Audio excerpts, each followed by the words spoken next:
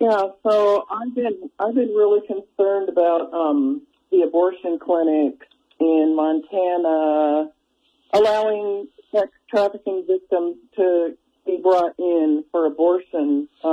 We know that the abortion clinics don't adhere to the statutory law reporting for minors, and so I'm sure, you know, if they want the money and they want to kill the baby, that they would gladly receive a sex trafficking victim. So, well, Marilyn, you bring up a great point, and we do know from the discovery in some of our lawsuits that we've got going with Planned Parenthood and against Planned Parenthood, there are numerous instances where Planned Parenthood has, flagrantly violated state law and not reported rape cases, even statutory rape cases, and intentionally falsified records in order to protect people and not to tell the state.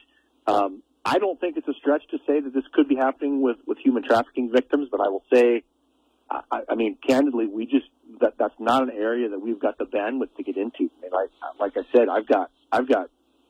It's really about 3.5 human trafficking agents. They're running all over the state, trying to take down a lot of these rings, a lot of these Johns. I think that is something that definitely needs to be looked at. Law enforcement, I think, should be looking at that.